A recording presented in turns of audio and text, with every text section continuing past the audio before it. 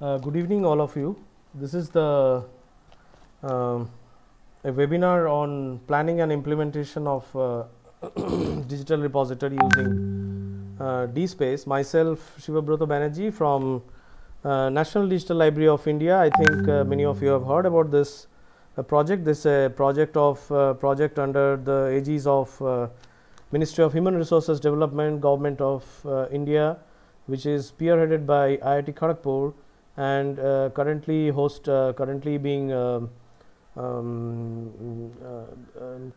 hosted from IIT Kharagpur under two host names. One is www.ndl.gov.in and another is ndl.iitkgp.ac.in. So here today, we are feeling. I was thinking of sharing some videos or sharing some information with you in this lockdown of the due to COVID-19 disease. And thanks to Bengal Library of Association, thanks to Mr. Dr. Joydeep Chando and Mr. Sujan Shaha for hosting this one and inviting me for this talk. So this is a start. So here today topics will be covered is mainly what is a digital repository. I have many queries. Actually, you might know that I have conducted around 25 shops throughout the country, and I have trained around 1900 odd librarians throughout the country. There may be some system admin, there may be some students, those who have participated in our workshops throughout the country. I have found lot of misconception which has been come up. This misconceptions, I just wanted to clear those misconceptions, that what is the digital. So that's why I started to speak that what is a digital repository, and what are the concepts, what are the terminologies. Those are to be understood by the librarians, so that they can actually come up with solutions themselves. So today there are 4 topics I will be covering. What is a digital repository? What are the features of a digital repository? How to plan, how to set up a digital repository? What are the planning topics or the planning points you should remember while setting up a digital repository, and how do you implement it with DSpace? I think you might know that I have generally taught about DSpace. I have been in those hands-on sessions, and this is a collective experience of all the hands-on sessions which NDL, which I have done with NDL. So this is the first slide of me. So what is a digital repository? So this is a mechanism for managing and storing digital content. This is a very thing which you can say. This managing a digital repository is something you need to understand what are the things to be managed, and you need to understand what are the digital contents, what actually are the digital contents you are going to store. So coming to the digital contents, there are I have just classified. There may be some other what called type of digital contents you may think about, but here I have classified into 5 parts. One is e-books, one is thesis, dissertations, articles, journals, proceedings, etc. So these are a separate class of digital content, which generally we find in institutional digital repository, or maybe a conference where the conference is being held. So they generally put up the proceedings and articles, journals, and all these things. And here the other part of other digital contents, like there can be music, there can be a song, there can be a music of a maestro who has sung instrumental music. They may be a part of a music, they may be a part of maybe a tabla which has been played. So this is what we called music. Speeches, there may be a lot of speeches by very legendary people, and I also say that these are actually, they fall under a called a link proper what called a category called audio books, or maybe audio files, which I say will be more of this thing. There can be sound of animals, etc. So here also there are some the third is video lectures. These are mostly concerned with the video files, video lectures, movies, clips, animations, etc. So these are the separate is the third category of digital contents which we were talking about. Another is manuscripts. Manuscripts, as you understand, manuscripts is a physical thing, but a digitized copy of a manuscripts which I would have been written, it's a digitized copy of manuscripts. These are can be a digital content, because manuscripts obviously has, we all know that manuscripts have a very what called very important for the researchers, those doing research on history, or maybe a history of a place, or maybe a language, or whatever it is, but manuscripts are very much important in that case.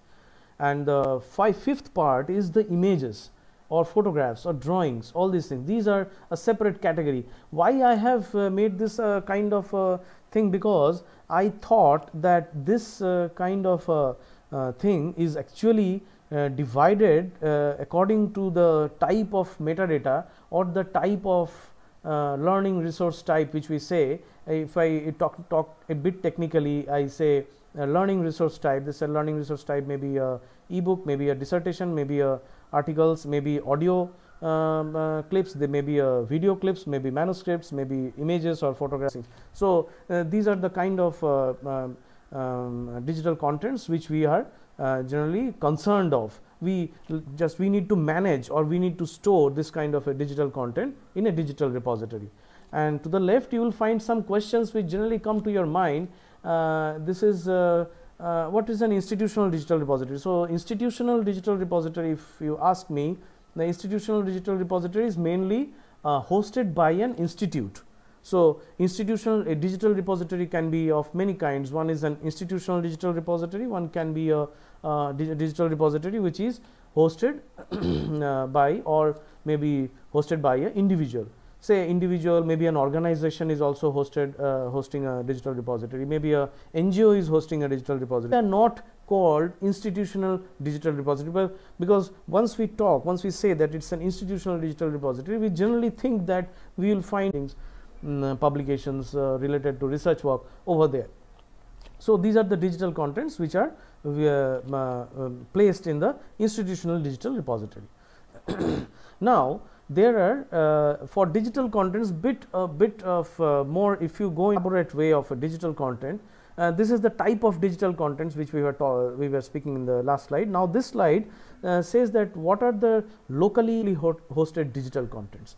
So let us see what are locally hosted digital contents. So these two persons they want to share contents from their hard disk. They have the content in their repository, or maybe in a hard disk, maybe in a NAS, which we say network attached storage, or whatever it is. The content is digital content is with them.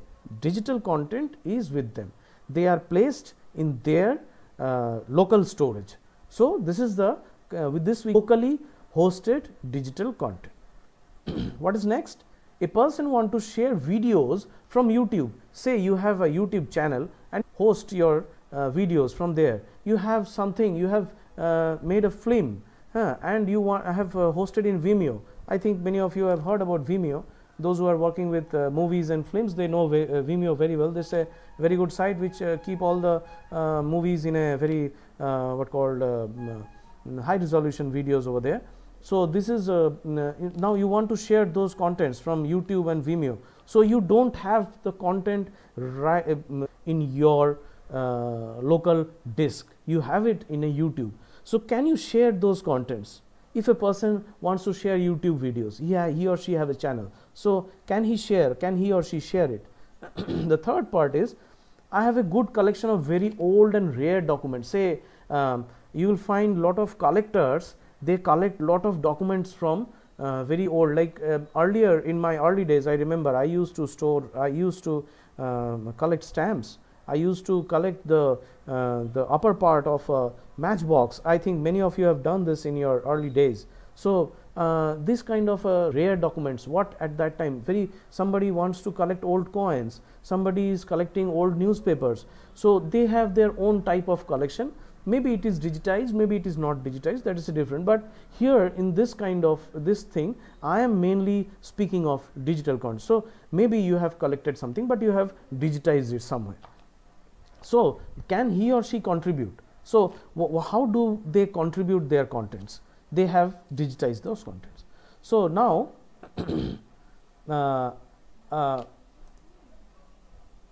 these people, those who are having their contents locally hosted, put it up, they will just upload the content. They will create the digital repository and upload the contents in their digital repository. There is no hassle in it. You know very well, you know, there are a lot of digital repository softwares around available, and they can easily put up their contents and they can share it with the public. Now the person who wants to share the YouTube videos, or maybe a YouTube videos, or maybe something which is remotely hosted, it's not with them. Now they can provide the URL to the contents. They can provide, they will not store the contents directly, but they will provide the URL to the contents. So those URL will help the people to see. Actually, people, a person visiting your site will come across the link to that particular URL. Now that particular URL will be helping you in helping the user in showing the contents. Now if this kind of thing happens for the third type, I have a good collection of old rare documents, and say some kind of document, say something which you cannot take a picture of, say something you cannot digitize. You have a newspaper, and it is brittle, you know, old books which are stored in very dusty places and all this things. So you can just take a photograph of that book. You can take you cannot scan that newspaper. You can just take a photograph of that book, put it up.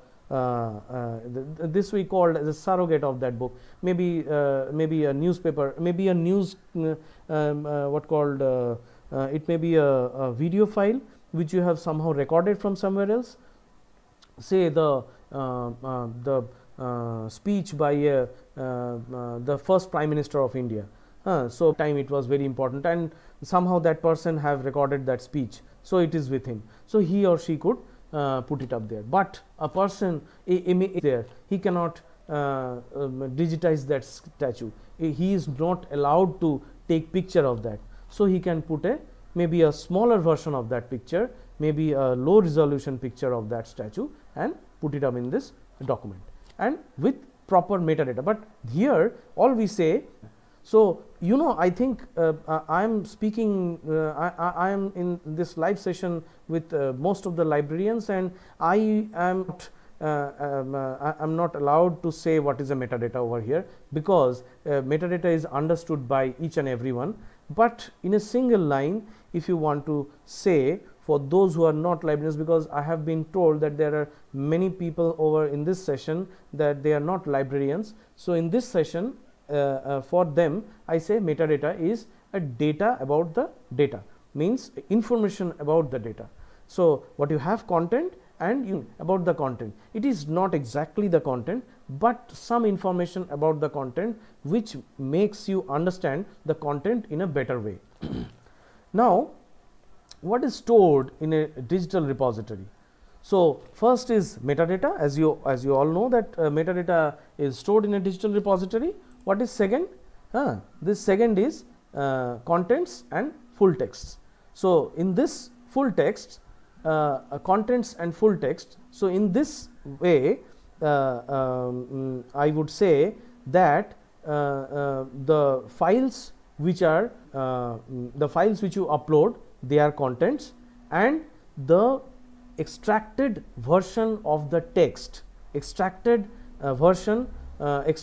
text from those contents are called full text. So these two are saved in the contents. Now the third thing which is coming here is the index. So this is the third part which is stored here. So the index, I think many of you already know what is an index. So in this session, I would just say index is a collection. Index will help you to understand what is what, how do you store, how do you search or retrieve the contents in a better way. Okay. So on the left side, I have asked that what is an index, why index is a separate entity, and is it not stored with the database. So many of you know that it is not. It is generally stored with the database. As you see that in a database, we index the database so that it is searched easily. So but here the index is saved outside of the database. So this is called an inverted index. And here the index obviously is a separate entity. Here the index is a separate entity, right? Now comes the contents, how they are classified. So in this digital repository, this is a feature of a digital repository, it can classify contents. Initially I have said that there are various types of contents. There are thesis clips, video clips, what called manuscripts, and lot many things. So this kind of a classification is required. So in this way, you in this digital repository, you need to understand that each and every contents needs to be stored in a separate category or separate classified bucket. I have shown you in buckets here that all the contents in a digital repository are stored in a different buckets. Okay.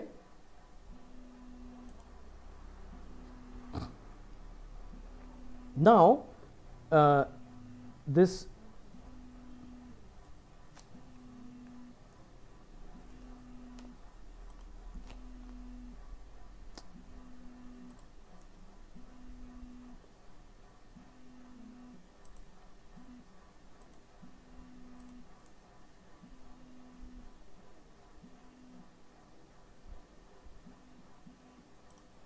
So in this way, I would say that in this digital repository, the third feature which I am talking about is the manual and batch processing of data, or steps to review data entry. So is it, do you know what is the data entry? Data entry, you know that all of you know that there are a lot of things are to be done in data entry. So in this kind of data entry, you just type in the metadata and you upload the contents. So this is what we call the data entry. Next step is the accept and review. This is a reviewer who is accepting the content or rejecting the content. So if a data entry is going on, and it is directly not archived, because why it is not archived? Maybe a reviewer, data has made some mistake, which will be checked or reviewed by the reviewer, who will either accept or reject the what called your content or metadata, whatever it is. It is, if he feels that it is accepted, put it up, or he can reject the content, and again the rejected content will come back to the data entry operator, and then the data entry operator will again correct and reviewer once again. So next last step is archive. So this is the last step. So before a data entry operator archives the data, so here is a process of review, reviewer, accept and reject. So in this step, so this is a feature of a digital repository. This feature is a very important feature in digital repository. So it must be there, so that a data entry operator directly is not allowed to archive a document. So here I would say that there are two kinds of data entry. One is manual on the to the left hand side. You see that there are manual data entry and batch processing. So manual data entry, do you know the difference between a manual data entry and a batch processing? So manual data entry is you type in something and you what called upload the content. But in a batch processing, what you do is you make the metadata and the content ready in one go, maybe in a lot of iteration, and then you ingest or upload the data in one go. So it is a batch, it's forming of a batch, so it works in batches. So it uploads a batch of documents at one go.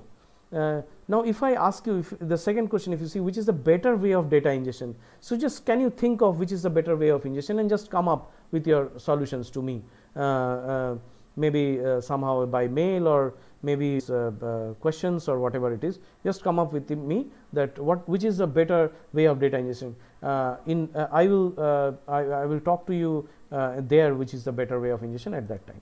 Now now after I have uploaded the contents, so now what? Now users are allowed to access the data. Now users need to get access to the credential documents. So this is also a very important feature of a digital repository, which I would say. So the digital repository must see that who the access to the data and who are not given access to the data. So the or maybe somebody is given access to some extent, not beyond that. So in this way, say a server is there, somebody is restricted access and somebody is open access. So this is the way we just differentiate the kind of data. So this is a very important feature of a digital repository. Digital repository must have this kind of a feature, so that it allows the user to access the data. Maybe it may be an open access, maybe it is a restricted access. So restricted, what is the difference between an open access and a restricted access? Because a digital repository generally allows you open access. So if you are accessing any content, so the digital repository will say that okay, you are given access. But say there may be some contents, maybe you have made a digital repository of say all the office orders of a particular office. Now in this kind of a repository, if you say that all are allowed to see all the data, so it will be quite difficult for a manager to manage that. If everyone sees what is the office order of a particular manager getting transferred to somewhere else, so these are some confidential documents needs to be given a restricted access. Say so this kind of a thing, say in maybe in case of a PhD thesis also, say somebody has submitted his PhD or thesis or maybe dissertation. So now he or she has to publish a paper. Maybe he is communicating with the publisher, and he is going to publish a journal shortly, and it is under review. Now he says that you put up my data, I have given you put it up in your repository, but it must not, my thesis must not be viewed by somebody else, right? So if you say that, so in this case it is restricted. You need to put a restriction on that. But is it possible that you put a restriction on student have, or the research scholar have asked you to put a restriction on this kind of thesis for maybe 6 months or maybe 1 year? So after 1 year, you need to remember that you need to take a note of it, that after 1 year you need to release this one. After you have to set a date, you need to set a date where you need to say that after this I need to go back to my repository and release this one, and put or remove the restriction over that particular thesis. So in this kind of a scenario, you must put a restriction. Now how do you manage that? How do you manage that? There are in several repository softwares, open source softwares. Most of the repository softwares has this kind of a facility. In DSpace, this is called embargo. I think many of you have heard about embargo. So this is called embargo. So you have put a restriction on that, and that restriction can be removed after some time. Now the question comes of a implementation of a digital repository using a content management system. So you know what is a content management system? Content management system is the contents which you are putting up in a repository. Those contents are required to be managed along with the metadata. So each and every metadata is pointed to a particular content. So, they need to have a link between the metadata and the content. So, this is called a content. All these things is done by a content management system. It does a lot of things, but it is a part of that content management system which does all these things. So, now the first step in implementation of a digital repository. So, till now what we have learned is what is a digital repository, what are the features of a digital repository. Now, we will learn how to implement, what are the points we need to remember before we plan for a digital repository. So, on the left side you will see that lot of icons are given, where this lot of open source digital repository softwares are there.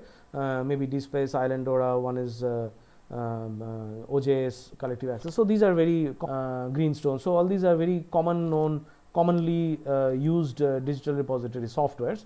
But to implement each of these, you need to first plan yourself, plan an implementation process. So, this will help you. First, select a free and open source tool depending upon the type of your collection. So, you can work with a you can ask a company to design a digital repository software for you, but I would suggest that you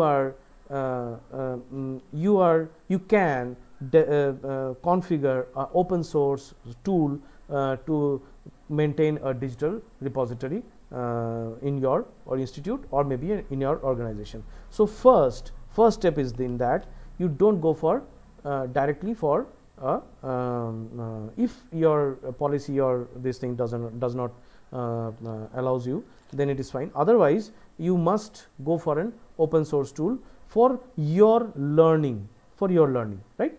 Now, what are the things, what are the type of collections you are planning for? Say maybe you are only having thesis, you are developing a institutional digital repository, so you are only having thesis. You are a publisher, or you are a kind of integrator, so you are making a digital repository of journals, articles, proceedings, all these things. You are a collector, you are putting up manuscripts, they have a separate kind of, they can be put it up in a separate kind of digital repository. You have multimedia files, you are a musician, or you are a you are a composer, so you develop a lot of composed music, or you just compile a lot of musics, right? You are a DJ, so you come up with a lot of musics. So, in this is kind of a multimedia repository you are planning of. You can put up some geographical data in this. So, what are the geographical data? A location of a particular place, a climate of a particular place, having latitude and so this kind of data having its own resource, having its own set of metadata to represent this kind of, say you have a map, you cannot directly put up this map and say that who is the author of that map. Nobody knows who is the author of a geographical data, who is the author of a multimedia file. There can be composer, there can be singer, but there cannot be an author for a song, or maybe there cannot be author for a music. So, this kind of a thing is different from a thesis. The thesis have an author, a journal has an author, articles, proceedings all have an author, but manuscripts, they may have an author, they may not have an author. But multimedia files like audio clips and all these things may not have an author. The geographical data doesn't have an author. So you need to, so my aim is to make you understand that depending upon your type of collection, the open source tool needs to be selected. You can go for DSpace, you can go for Islandora, Omeka, Greenstone, collective access, open access, so the OJS, so whatever it is, but you need to think that these are the collections which I have myself. I should make use of this tool. So, go for learn, or go to the net, go to the internet, ask Google sir that what kind of a tool has what kind of metadata map to it, or what are the pros and cons for this kind of a tool. So, you understand that you have this kind of collection, so which tool is will be correct for you.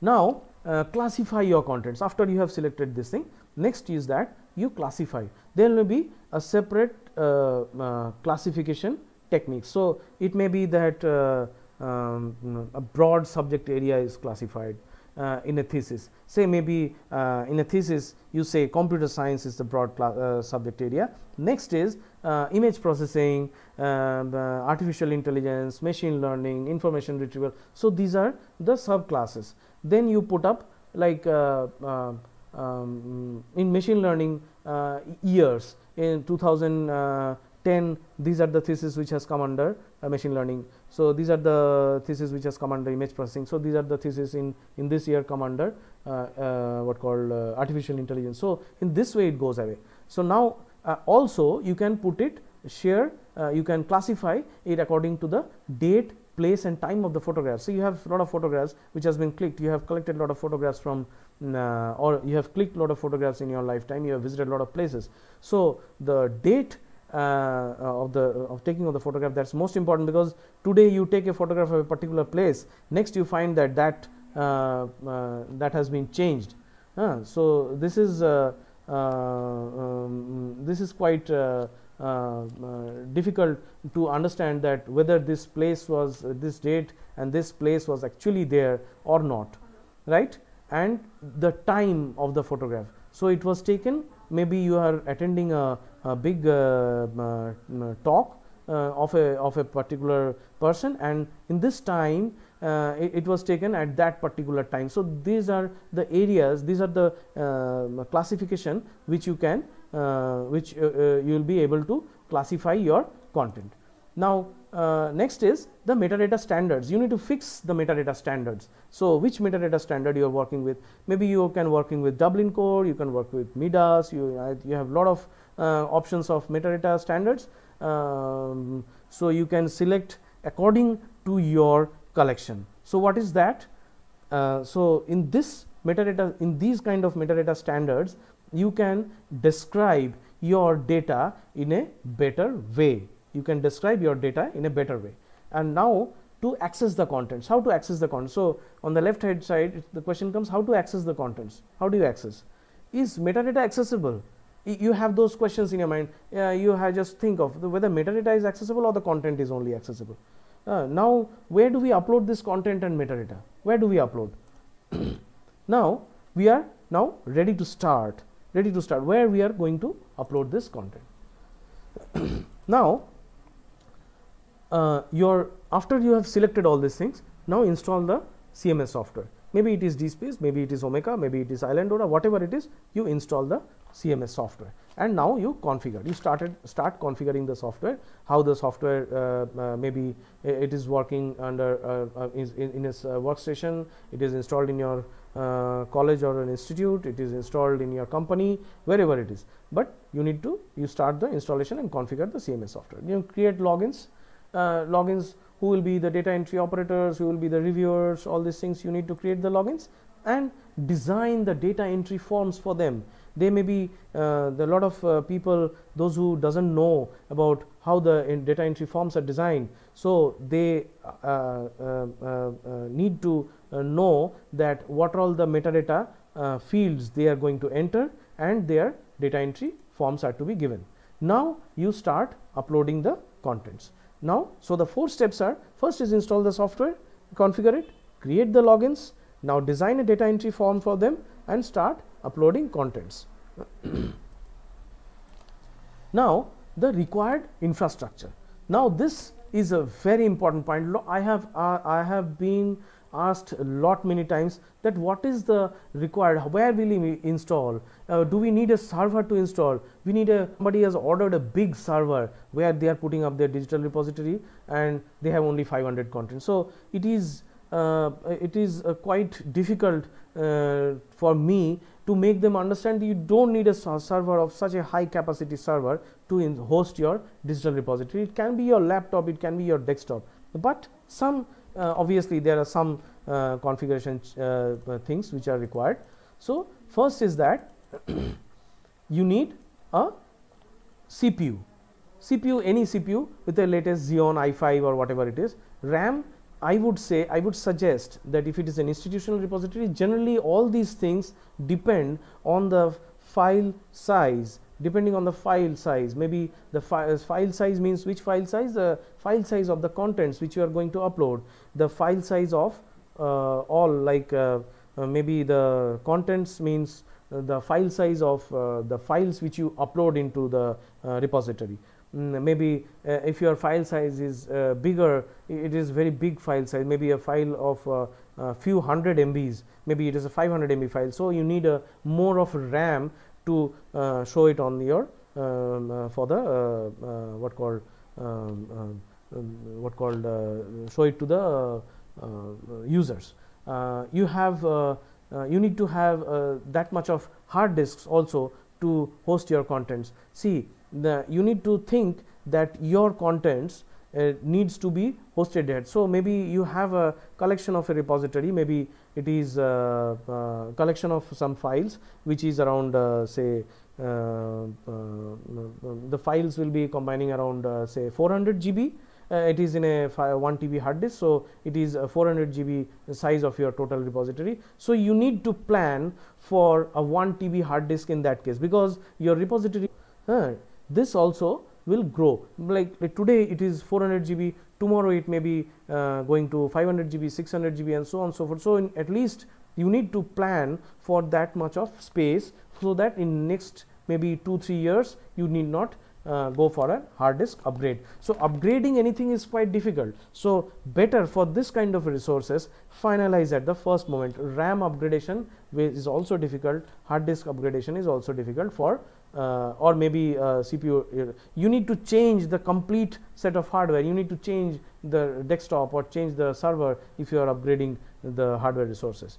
Network, for network I would say it's a 1 GB LAN is sufficient for that, and you need to have if you are hosting it outside, if you are hosting it for public, or you are hosting it for in a public domain, you need to have a WAN connection, maybe through an ISP, maybe it is NKN, maybe it is some other private service provider, whatever it is, you need to have a WAN connection. And this is the part of the hardware resource gone. So now for the software resources, I would suggest that please use Linux to host your mostly the open source digital repositories, because you know Linux, there are lot many instances, lot many options that you can host your digital repository in Windows, but I would suggest that using an enterprise Linux is much better to maintain, because in National Digital Library of India we maintain a lot of servers, and you know all these servers run 24/7 without with a 99.9% uptime. So I have seen that it runs very good on enterprise class OS. So if it is a Red Hat, if it is a CentOS, these are all enterprise class operating system. So these are this can be this is okay. There are some questions which are coming up in the YouTube my YouTube this thing live, that someone wants to ask some questions. So it is better that you ask your questions in YouTube.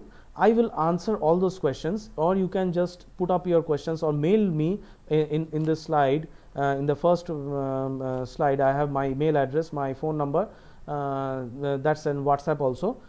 So please mail me. I would prefer if you mail me your questions, so that I can answer you in a better way, right?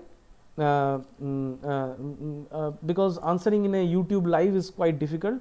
It is live, but it is not live in that way. It's not a video conferencing kind of thing. So I will not be able to answer all your questions over here now, right? Now comes now after the operating system is gone. So here I have written Ubuntu, CentOS, Fedora, Red Hat. All these are the flavors of Linux. These are the most popular versions of Linux. Then there are many Linux which are available in the net, which generally is related to this kind of a thing, which is based on Fedora, which is based on Debian, which is based on Ubuntu, or which is based on CentOS. So you can install in those Linux. But what we would suggest, that if you are going for a permanent thing, or if you are trying at your home, you can do it in anywhere. You can do it in Ubuntu, Fedora, Red Hat, Windows, whatever it is. But if you are going for a your institutional repository, or a repository for your company, or a repository for your organization, so better you go for Red Hat or CentOS. Red Hat is a commercial version, and CentOS is a free version of is an open source free version of Linux operating system. So the second thing which is required is the DSpace, like free operating system, free open source software. In this along with DSpace, there are a lot many free operating system, free open source softwares available for designing a digital repository, and each of these have their own prerequisites. Say like DSpace have some prerequisites, Islandora have some prerequisites, your collection access, collective access have some prerequisites. So these are different kind of an open source tool which have their own prerequisites. And for database, again PostgreSQL is used. PostgreSQL is again a open source RDBMS tool. Why PostgreSQL is used? Yes, PostgreSQL is as powerful as Oracle. It can handle, today National Digital Library of India has around a very close to 5 crore contents, and all these contents, I would say, it is hosted in a single PostgreSQL instance. So this is the power of PostgreSQL. So it is a very good powerful database which is which works as a metadata store for a DSpace. And the last point, which is a little bit of confidence, I think I can give you the confidence that all of you who are trying to install DSpace, trying to make friends, like before you make your friends, you need to spend some time with them. So just spend time with DSpace, so you get a friend to DSpace, and DSpace will tell you that where actually you are making mistakes. So just like a good friend, it will guide you that in this way you go by this way, so that you can the place where the DSpace is installed and it is fully functional with all the functionalities. Now this is the link of National Digital Library project website, where we have hosted our institutional digital repository software idr.iso, where you can download it from. Right now, this is the online documentation of DSpace 6. Here I will be generally talking about DSpace 6, and so just go to these sites and try to read those contents. What is the why DSpace, why it is so popular, how can it be installed? So all these things are there. Yeah, installation steps, you will be feel that after reading those installation steps, you will feel that no, it is not possible for any non-technical person to install, but just have patience. Let me go to the other slides. You will see how this is very easy to install. Now the prominent features of DSpace is it is free and open source software. This is all of us know. And second point is store and preserve wide range of digital objects with metadata. It can store and preserve wide range of digital objects, ranging from image, photographs, videos, audios, up to what called your flash files, your flash contents. It can store up to lot many things. If you go to the if you install DSpace, I will show you in my later webinars that where from you can find what are the digital objects which DSpace can store. So the third point is that submission workflow. It has a proper submission workflow. I have shown you earlier that what is the submission workflow. You have a data entry, you have an accept reject step, and then the content is archived. This is the submission workflow for data entry.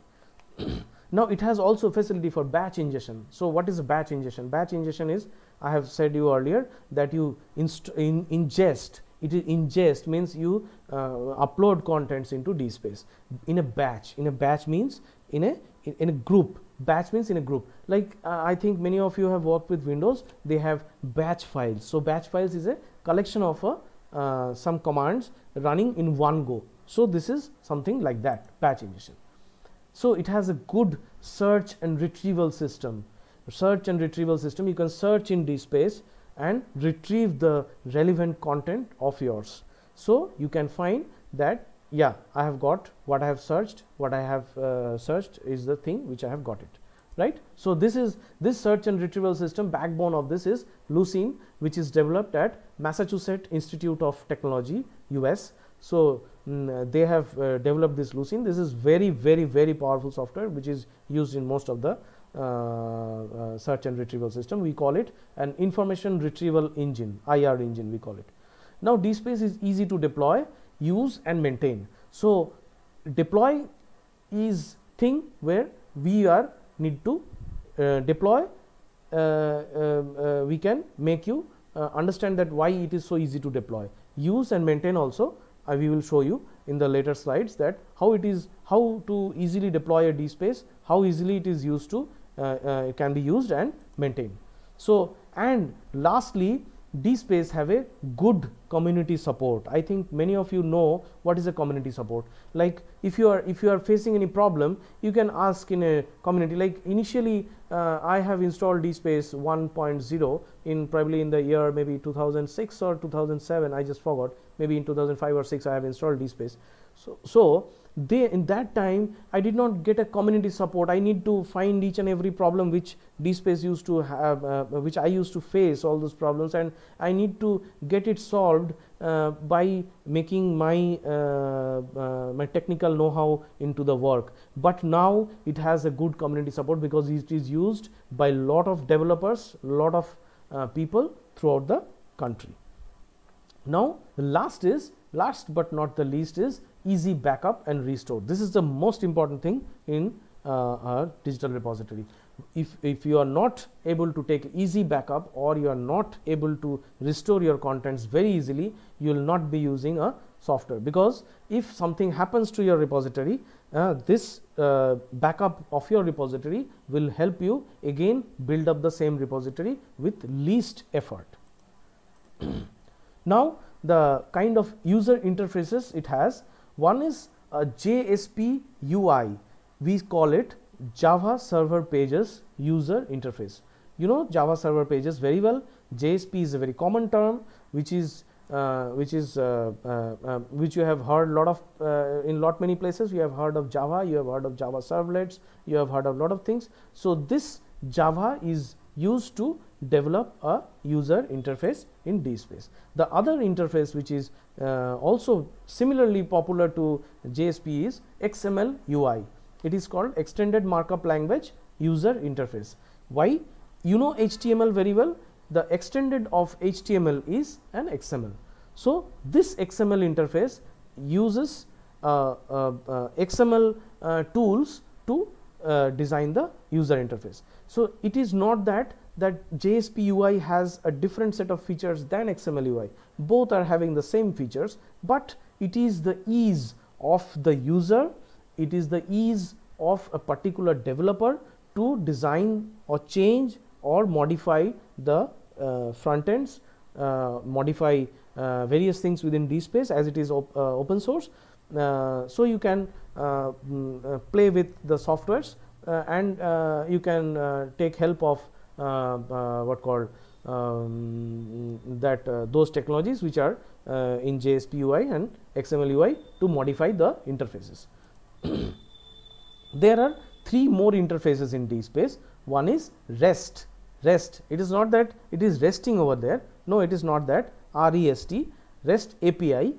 It is application programming interface. This REST API of DSpace, it needs to be configured separately after DSpace gets installed, and through this REST API you can query, you can see what are all the contents, what are all the communities, what are the collections in DSpace. It is there, and you can do lot many things in REST API as you can do in the front end.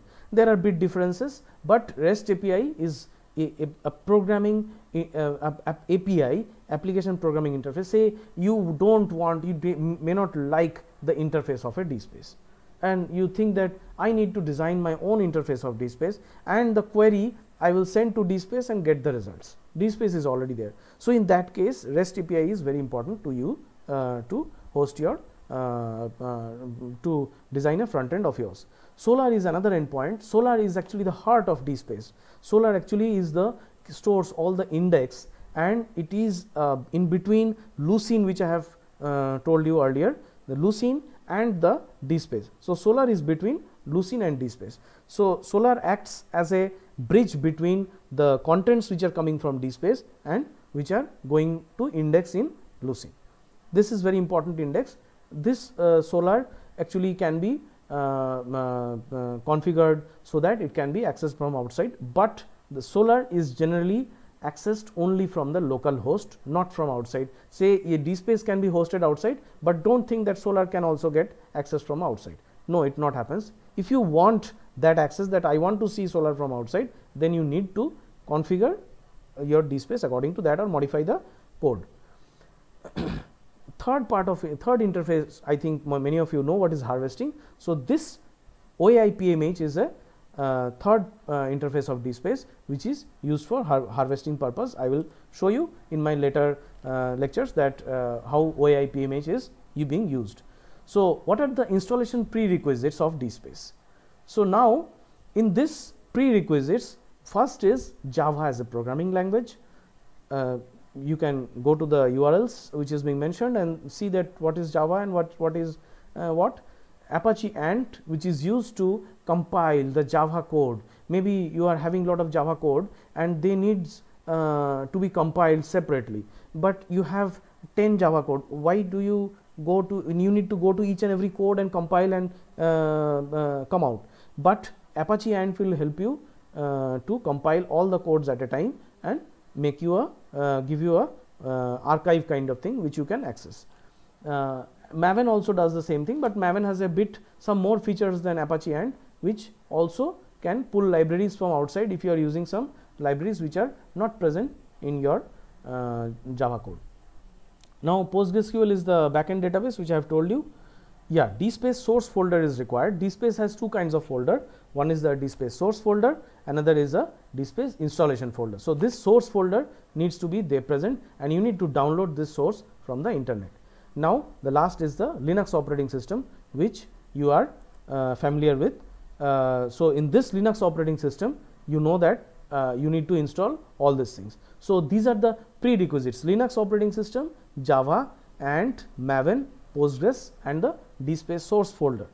But all these things needs a very technically strong people to understand all these things and do it.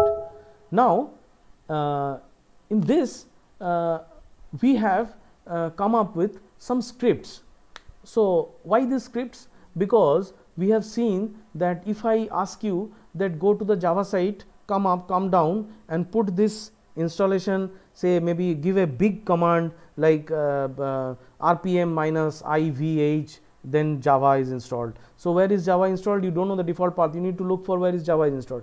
Now you go for Ant. So it takes lot of time to install each and every software and each and every prerequisite before you go to install DSpace. So what we have done, we have come up with some scripts.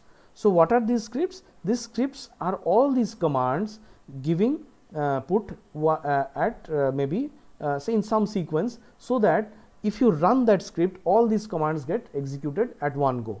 So that you need to know that this is the sequence of, there may be 4 to 5 scripts which you run. But if you are installing, if you are not installing with the scripts, there are 10 to 12 steps to install DSpace.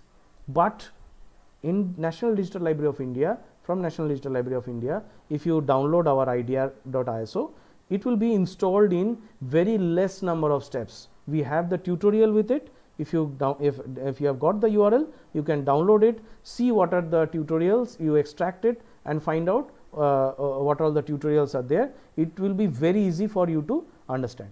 Now if you download this file from this, open the ISO file, extract the idea.tar.gz. There will be an idea.tar.gz. This is a archive file. Extract this archive file to your home folder, and if you are extracting that, again unarchiving that idea.tar.gz, then you will come up with a IDR, capital I, capital D, capital R folder, where you will be able to get all the contents ready. Now this IDR folder must be placed in your home directory. So before that, I would like to say that in Linux you create a DSpace account. In that DSpace account, you will be able to you will be downloading this IDR ISO, and then you will be installing the you will be extracting the folder idr.tar.gz, and this idr.tar.gz will also getting put in this IDR folder in your DSpace home directory. Here home folder means your DSpace home folder. Here in this IDR folder we have separate scripts for 32-bit and 64-bit operating systems. You know what is a 32-bit and 64-bit operating system. Now these, what are those scripts? These are the name of those scripts: copy32.sh, copy64.sh, which are used to copy the files to relevant folders. You need not bother. You just give /copy32.sh or /copy64.sh. That's all. I will show you in my later slides how this works. Now, if you want to install PostgreSQL, don't go to PostgreSQL run. This is not, that needs to be made executable. That is not running. This is not happening. No, it will not go in that way. It will just simply just give PostgreSQL 64. It will come like in a you have installed Microsoft Office. So you just next, it gets installed. Now to test, see whether you have what you have done is correct or not, that is there to run that test.sh command before you run the installations command. So these are the few sets of what called scripts which are there, which will be which is there in our in my later talks. I will show you some more scripts are also there, so which will be presented. Now the first step is you install Postgres. Postgres is the database which you are installing. So now open the terminal window, run the following commands. I am in the home directory. If you open up a terminal, you will open the home directory. You will see a dollar symbol is there. I will later on, if you have some questions regarding, keep on asking questions in my mail and maybe in YouTube channel, so I can answer, right? And so give a command cd space idr, then you go inside idr directory and you run sudo then a space /pgsql64.sh or /pgsql32.sh, and so in this way you can start installation of the Postgres. Now while you give sudo, it will ask you for the password of DSpace user, which you are next, you just give, as you installed a lot of softwares earlier, so you give next. When it asks for a password, then you give DSpace 123 two times, DSpace 123, DSpace 123. Don't give D and then a space bar. Don't use space bar. DSpace 123 two times. You need to give password two times. So how to type a password? I have some golden rules with me. In my later slides, I'll show you. So now comes the pgadmin. Now while this is installed, you run pgadmin 3, which is the interface of a Postgres server. There you will see that PostgreSQL server is there. Go to that PostgreSQL server name. It will be say PostgreSQL 9.5, 9.4 something, it will be written. So you click on that, come to give, while it is while you double click over there, it will ask you a password. So give the password DSpace 123, which you have given while you have installed the Postgres. So there you will find on the left hand side there will be three windows. On the left hand side there will be a bigger window, on the right hand side there will be a longer window to the left hand side, and on the right hand side there will be a what called horizontal window. On the left side you will see there are login roles or databases, all these things are there. So here click on login role, right click over login role and say create new role and give the role name as DSpace, right? In the next tab you will see that there, if you click on the next tab where you are typing in the as a DSpace login, on the next tab you will see that it is asking for the password. Again you give the password two times, it is DSpace 123. Again I am saying there is a way to type the password once you are creating a login ID. I will come to that. Now once this login role is created, you will see that below login role there will be only Postgres written, but below that or above that DSpace will come. Go to the top, just bit above that you will see databases. Again right click over databases, you will see that create new database. So first login role and then database. So come to the database, right click over that, say create new database, and again it will ask you that what is the name of database. It will given give DSpace, DSpace. Just below to that you will see a owner, you will see a owner written. So on the right side you will see a drop down box. So there a drop down menu will come. If you click on that down headed arrow, if you click on that, you will see there are two users. Ones that you have created DSpace, and the one user which was already there, that's called the Postgres. So here you will select DSpace as a owner. Now after that database is created, again click on the right click over the DSpace database, right? Click over the DSpace database. Now say that DSpace database, right click over that and say you will find a new object. If you click on the right click over the DSpace database, you will see that a new object has come up. There in that new object, say new extension, new object and then new extension. In this new extension, again a window will come up where you need to, again a drop down menu will come where you will click on that drop down menu, scroll down, scroll down, scroll down, scroll down. You will see PG Crypto, PGCRYPTO, PG Crypto is written. So in this PG you need to select this PG Crypto. Then you select OK.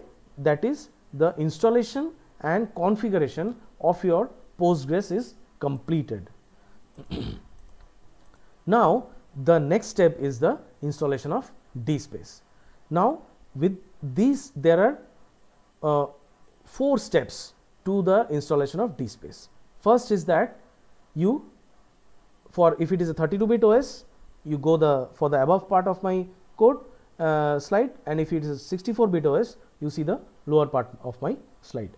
Here you will see that all the commands which are to be given, each and every command needs to be given with a / except the source command, which is internal command of Linux. So that source command is not prefixed with a /. So mind it.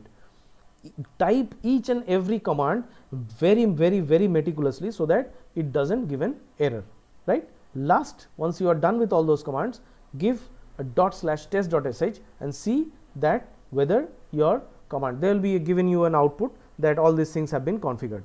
If this output is not coming, Java not found, all these things not found, so you don't go for installation. So first rectify that, then go for installation. This is a test in between, right? Now if you are in this slide, if you are using a proxy server from your institute, then you need to go to this .m2 folder, and .m2 folder is in your home directory, where you will be seeing a file called settings.xml, where you need to delete the portion from proxies to proxies. There will be this is an XML file, settings.xml is an XML file. So while you open that file, there will be several tags in that. There will be finding a tag called proxies, and it ends with the proxies. So this part you need to delete if you are not using proxy server. If you are using a proxy server, then you need to give the IP address of that proxy server. It is given there, some different IP address is given here, there, and with a different port number. You need to put your proxy server according to that. You need to configure, or you need to type in your proxy server according to the proxy server which is used by your institute. Your proxy server and port, right? Now this is your what called configuration and prerequisites of DSpace is over. Now the DSpace starts installation. So in this part you need to give /install.sh once you fire the rocket. So here you need to give this command and wait till create administrator comes. Create administrator is it will give you build success, all these things. If you have done all your process correctly up to this time, then you will obviously get a build success and a create administrator. So once this is got, you need to create administrator. For it will ask you for a email address, it will ask you for a password. You just give any email address, any password. Just remember what password you have given. That will be the administrator of your DSpace. So now this create administrator will, after this create administrator is done, then it will say that Tomcat started. So Tomcat is the horse upon which the DSpace rides. If Tomcat is stopped, DSpace is also stopped. So DSpace cannot ride it by himself. So Tomcat is the horse upon which the DSpace rides. So once you say Tomcat started, now open your browser, whichever browser you are going to, Firefox, Chrome, whatever it is. Chrome doesn't come in Linux, it is Chromium. Sorry for this mistake. In Chromium, if you have installed Chromium in Linux, it is as good as Chrome in Windows. So there you need to type in this URL http://localhost:8080/XML UI. So this is your interface of DSpace. So this you will get. This is the interface of DSpace. It is the XML interface of DSpace, which I will be showing you is mostly the XML interface of DSpace. This is very easy to handle and easy to configure, whatever it is. But we are going to showing you XML interface of DSpace, right? So this interface will come. Now these are the golden rules. Now in this kind of a most important steps. So these are just golden rules that's why I have written in golden, right? So the most important step in learning a software is to follow the steps and note the same before you try hands-on, before you go for a hands-on, before you go for a installation in your, or before you type in the keyboard. So before that, follow the steps. What are the steps? And note it down, so that if you are missing something, so you can tally it from the screen to your notebook. So that is the most important thing. Next is, while login ID and password, I was just saying you a few slides before that use only single index finger to type the password. Single index finger to type the password. Don't use your 4 fingers, because 8 fingers, because if you type in this way, so you may make a mistake. So this is the way you create a new password. So this is not for all, that those who are very much conversant with the keyboard, this is not for them, but those who are not conversant with the keyboard, so please use a single index finger to type the password. Because I have said there are 30 workshops, so each and every workshop we find at least 10% to 20% of the people making mistakes while typing in password. They are very much conversant with the keyboard, but they make mistakes because they were not typing. They do not know that which finger has gone where, because while typing in the password or while entering the password, passwords are not seen in Linux. So that is the most important thing. So this is why we say that use only single index finger to type the password. Now do not close, because do not close any window unless instructed. Means if you are closing any window, it will say all the paths, everything are set over there, so that will get disturbed. So in this way, please do not close any window. It will be a Unity launcher is we are actually in for in Ubuntu we say it's a Unity launcher. It is minimized to the Unity launcher. So that is why we always say that do not close a window. And after, last but not the least golden point is, after entering a command in a terminal, the output will come in the terminal. So please look at the terminal, what output it has given. So please follow the output to understand what the system is going to tell you. These are the very important 4 golden rules which you need to follow while installing this kind of a software, right? So I think last part is this Tomcat shutdown and startup commands are written. So /shutdown.sh and /startup.sh. I show you some places where Tomcat is required to